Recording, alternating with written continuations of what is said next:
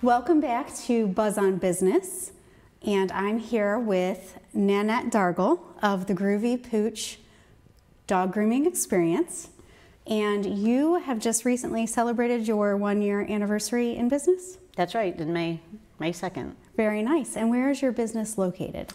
It's in Valley City, 6689 Center Road. Okay. What are you near?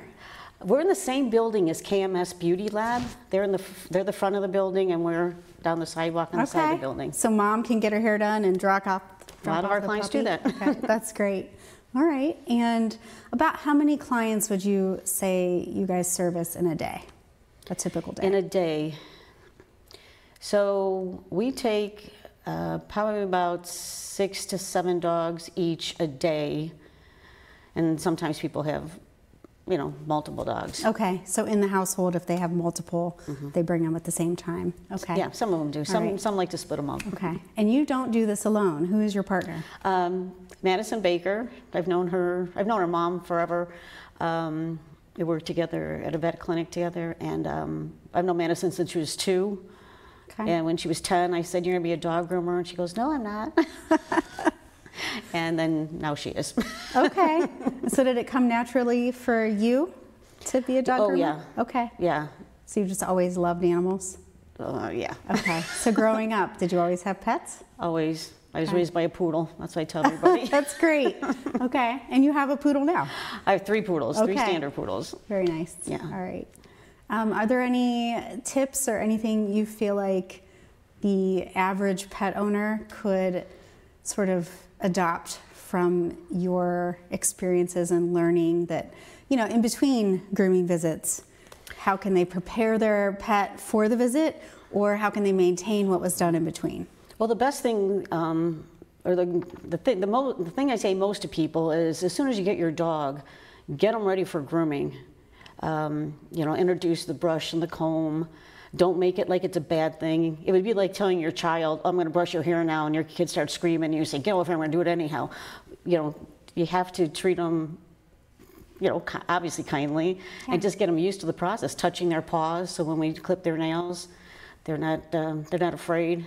Build their confidence. A lot of people today hold their animals and actually baby them a little too much. Okay. And it does nothing for their confidence. Okay. So someone, say if they were home and there's no other person at home to help them, and they have their dog and that's a little fearful, they just maybe take the comb and lay it beside the dog and give them a treat? Right. Or, okay. Blow dryer. I caution people about using the blow dryer on their own dogs, unless they know what they're doing.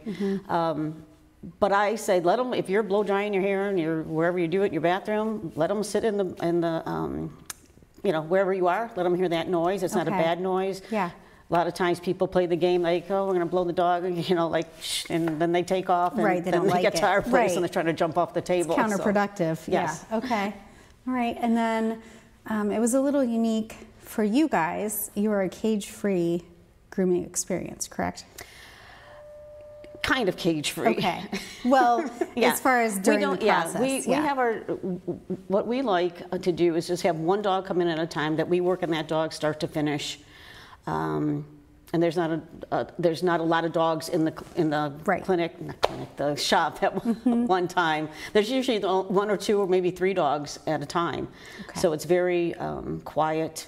Yes. The clients notice that right away when they come in. They say it's so peaceful in here. Yeah. And it's groovy. It is groovy. So it's really good for the dogs. Okay. We have other groomers send their dogs to us, the ones that they have, you know, issues with. Need special attention. Yeah. And high anxiety. Okay. And they come in and, you know, we just do our thing. Very nice. Yeah. All right. That's kind of our specialty. Very good. All right. And then you guys are members of the Northern Medina Chamber. Yes. And how long have you been in the chamber? I think we joined last July. We opened in May, so yeah, so right away. Yeah. Okay. Oh, yeah. All right. And has it been a good experience? So far, Okay. unfortunately, we haven't gotten to many events because our schedule is pretty full. No, that's why this is nice, because Yeah. then other members can see what you would do Right. and who you are and Yeah. seek you out, But recommend it's a nice you. group of So, people, definitely. Very good. Yeah, very welcoming. Yes. We were very surprised at our ribbon cutting because we thought there would be just like, a couple of our friends and a couple of our family members who didn't show up, and all the Yes. other people. That's great. Yeah, we were a little overwhelmed. Good. We were like, wow. Well, and I do feel like having dogs is it's an easy yes. So, yeah. I was curious, what is a timeline a pet owner should have in mind for maintenance or bringing in their pets?